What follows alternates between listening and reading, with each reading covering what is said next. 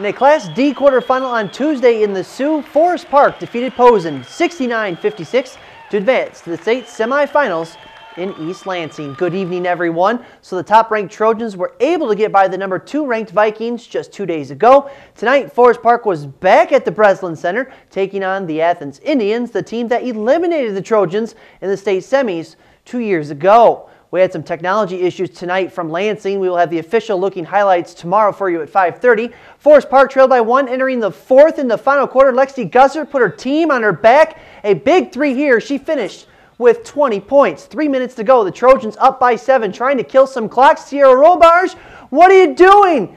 Never mind. Biggest 3 of her life. That put Forest Park up by 10. The Trojans outscored Athens by 17-0 in the 4th to win it 49-43. Afterwards, the Trojans talked about having to play without Gussert, who was in foul trouble most of the game. In the 4th quarter, as in many of our games, we finally wore teams down. I think it has a lot to do with our depth and our aggressive defense that we tried to play all game. I mean, obviously being a leader, you don't want to be sitting the bench, especially in a semifinal game. So yeah, it was a little bit frustrating, but I knew I had to be there for the team, and they did a great job. But yeah, I was ready to play. I mean, I sat the most I have all year, so I was a little pumped up, yes.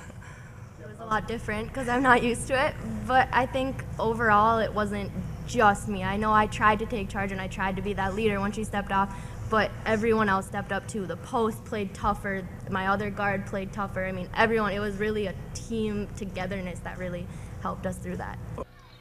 Interesting stat I just remembered. Forest Park has only trailed twice entering the 4th quarter of play all season. The last 2 games in the quarterfinal on Tuesday and in the semifinal tonight. And guess what?